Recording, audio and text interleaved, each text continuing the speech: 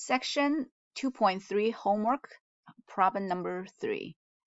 Using the fractions 2/3 and 3/4, describe how to give two fractions common denominators. And this is something we often do in algebra class. And when we try to compare two fractions to see which one is bigger, and we need to have the common denominator to compare. And we also, when we add two fractions or subtract, we have to have a common denominator to add or subtract. And so first we need to describe how to do that. And secondly, what are you doing when you give fractions common denominators? Second question. The third question, what stays the same? And the fourth question, what changes? So we need to address all these 4 questions. So I'm going to use 2/3 and 3/5 as an example. So first of all, let's answer the first part. So how do we give these two fractions a common denominator? So notice that currently we have two different denominators. One is 3, the other is 5. They're different. So this is how we are thinking. So we need to use a common multiple of these two numbers. So what we mean by common multiple, so you start with a number 3 and a 5. You want to multiply both of them by some kind of number. They don't have to be the same. They have to be different. So you end up with a common number. So of course, one of the easiest ways is to always multiply the other number, right? So we can multiply 3 by 5, multiply 5 by 3, and notice 3 times 5 and 5 times 3, you always end up with the same number. Okay, sometimes you may have a smaller number. Instead of multiply the other one, you could multiply the different numbers to end up with the same. This is called least common common multiple, and in this case, actually, it's also the smallest you can find. Okay, so this is how you do it. So we use a common multiple of two numbers. So for each fraction, we multiply both numerator and denominator by a factor that will change the denominator to this common multiple. So I already have them here. So for the first denominator 3, I have to multiply by 5. For the second denominator 5, I have to multiply by 3. So first you focus on the denominators. You don't really, at this point in the first step, we don't really care about the numerators. Okay, so again here we have 2/3 and focus on the denominator 3, and from this chart right here, we need to multiply 3 by 5. So let's go ahead and multiply the bottom by 5, and then correspondingly we also have to multiply the numerator by 5. So from the first homework example, we already know if you multiply both top numerator and denominator by the same number, you always end up with the same fraction or equivalent fraction.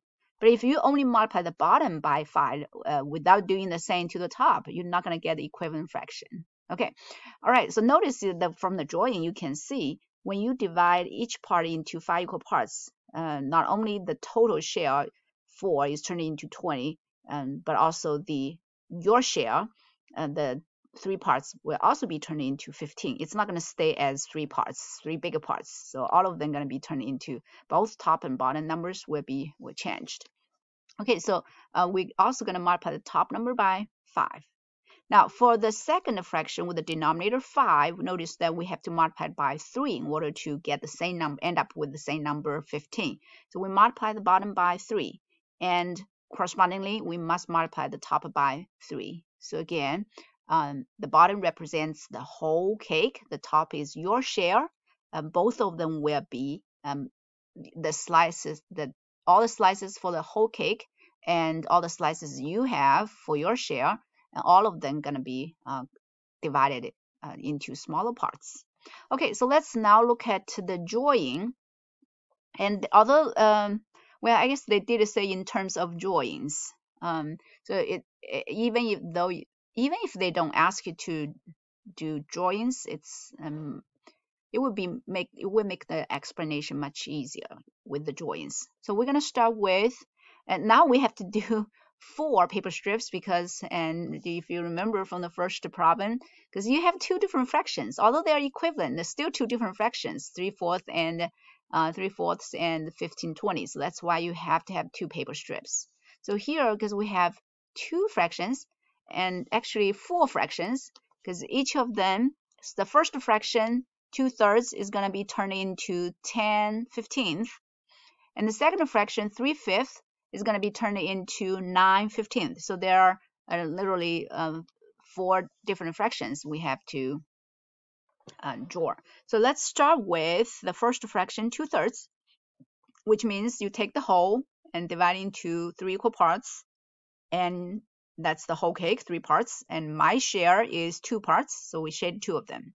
For the second fraction, because the denominator is 5, so we're going to divide the whole cake into 5 equal parts, and our share is 3, so we're going to shade 3 of them. Okay, so these 2 paper strips are for the original fractions. Now let's work on the other 2 fractions we got, the new fractions. So we multiply in both top and for the first fraction, we multiply both top and bottom by 5. So if you still remember from the first example we did, whenever we multiply, when we multiply the numerator by the same number, results in dividing or partitioning the bigger parts into smaller parts. How many smaller parts? If you multiply by 5 smaller parts. Okay, so in my case, the first one multiplied by 5. So I'm going to have to divide each of these 2 pieces, parts, this one, into 5 equal parts, which is drawn down here. If you want to move this one up there, you can. So that you can compare them. So this is 1, 2, 3, 4, 5 equal parts. And then we're going to take the second slice, my share, divide into 5 equal parts. Okay, finally, this is the share for somebody else. We also have to do the same. We divide that or partition that, and this part right here into 1, 2, 3, 4, 5, and the whole into 5 equal parts. So now, this third paper strip right here, and notice when we have the whole cake has, let's see if we start the cut. The original cuts are here and here and here. So we have right here. So that's 1 5, and that's 2 5s, and that's 3 5s. So the bottom is 3 5s, but the shaded part only has 2 5s, 1 5, 2 5s. Okay, so that's the fraction 2 times 5 over 3 times 5, which is 10 over 15. Now, for the final one, we draw another paper strip, and we're going to start with this drawing to get here. By the way, this one comes from that drawing. So if you want to put these 2 together and these 2 together, you can. And we're going to, because this time we're multiplying the numerator and denominator by 3, which means we're going to partition or divide each part into 3 smaller parts. And so let's see, we have this part right here. Let's cut it into 1, 2, 3 parts. And take the second, cut it into 1, 2, 3 parts. Take the third, cut it into 1, 2, 3 parts. And also, so that's our share, my share. And other people's share, 2 parts, also have to do the same thing. This one cut into 1, 2, 3. And this part, 1, 2, 3. So every slice or every part is subdivided into 3 smaller parts. So if you multiply by 5, 5 smaller parts. If multiplied by 3, 3 smaller parts. Okay, so I'm going to get rid of all of that. So now let's look at the entire cake has the original cuts. One is here, so you have now 1 part is turned into 3 parts. 1 3 and 2 3s, 3 3s and 4 3s and 5 3s. So the whole cake is 5 3s. And the top, our share has the shaded part has 1 3 2 3 4 3s. I'm sorry, 3 3s. So we have 3 3s, which gives us 9 over 15. Okay, so this part is literally doing the first one twice because we have 2 fractions. Now, after we end up with the same denominator now, 10 15 and 9 15, the same denominator we want. Okay, so now let's answer the second question. It says, in terms of the math drawings, so you are looking at the drawings. What are you doing when you give the fractions common denominators? So originally we have denominators 3 and 5, but now both of them have the same denominator 15.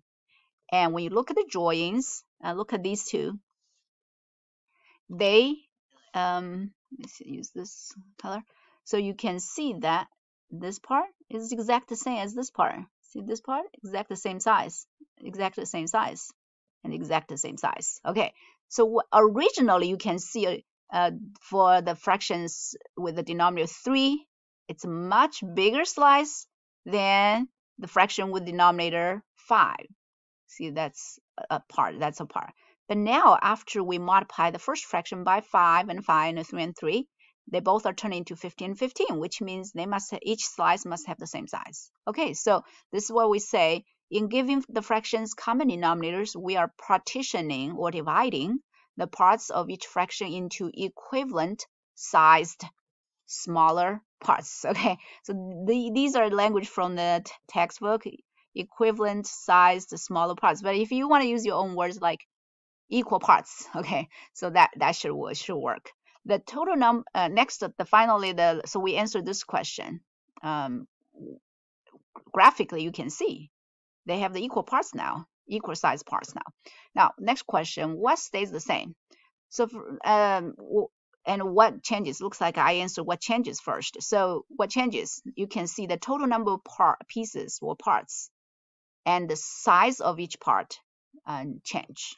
So, for example, you had we had 1, 2, 3 parts. Now it's 15 parts. So altogether 15, and we had 5, and now we have 15. So the total number of parts change. Also, when the number of parts change, of course, the size will change. So originally, this is how big each party is, but now this is how big each party is, which is 1/15 here. That's 1/3 here. Same thing for this one. 1/5 is changed into also 1/15. Okay, so originally they have different sizes, but now they end up with the same size. Okay, so that's what changes, the number of parts and also the size of each part. Secondly, lastly, what stays the same? Now, you can use this language, the amount of the unit amount. The unit amount means the whole, and that would be represented by the shaded pieces remains the same. If this sentence confuses you, what you could do is you could just say, okay, the shaded parts don't change. Look, okay, so that's the shaded part for 2/3, and that's the shaded part for its equivalent fraction 10/5. See, exactly the same size. Okay. Also, the whole is the same. So if you look at the whole from here all the way to here, and actually all of these have the same wholes, so the whole stays the same. So if the whole cake is the same size, and your share is also the same size, although they become smaller, and that your share out of the whole cake stays the same. So you could just say the shaded parts and the whole both stay the same, so the fraction will stay the same. Okay, you can also explain the second one. See, that's the shaded part compared to that stay the same. Also compared to the whole stay the same. Okay, so you can either use this language or your own language.